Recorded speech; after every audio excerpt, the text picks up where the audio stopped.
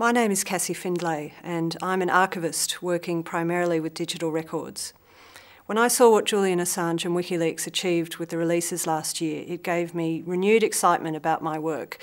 It was like a kind of jolt back to the core principles of our profession, that without access to documentary evidence of what our governments are doing in our names, we cannot possibly have a sensible basis on which to make decisions in a healthy democracy.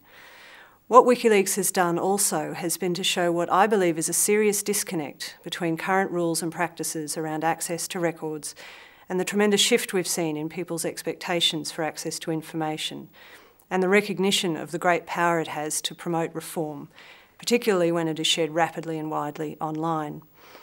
In Australia and in many other Western countries, we have lip service paid to greater openness, while we know from many studies that it's more difficult than ever to succeed with applications under freedom of information. That efforts in the United States to declassify government information have been painfully slow, and that here in Australia we still have archives laws which apply blanket 20 or 30-year closure rules for general access to public records. By contrast, WikiLeaks shows us how an archive can be formed directly from the affairs the records document, whether it's in a war zone or an embassy, and immediately serve an incredibly powerful purpose in society. It's about turning the gatekeeper-controlled drips of information from powerful institutions that we see now into a freely flowing, world-transforming wave of evidence. And amongst my peers in the archives and library world, I'm certainly not alone in supporting the work of WikiLeaks. I've spoken with many other archivists and librarians working here and in Europe and the United States, including senior practitioners in universities, government, and the private sector.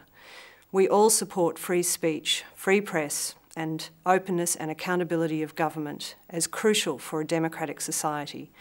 And our great concern is that the struggle for these principles may be set back years or even decades if the alleged whistleblower Bradley Manning is convicted, or if the US successfully prosecutes Julian Assange and WikiLeaks under trumped-up espionage charges.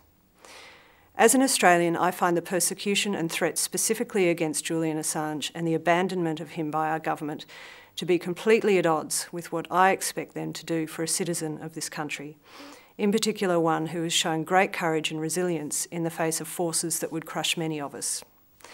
Here we have the publisher and editor-in-chief of a free press organisation that has done nothing more than keep the promise that WikiLeaks makes to whistleblowers to achieve maximum impact for their material, and who continues to honour that promise.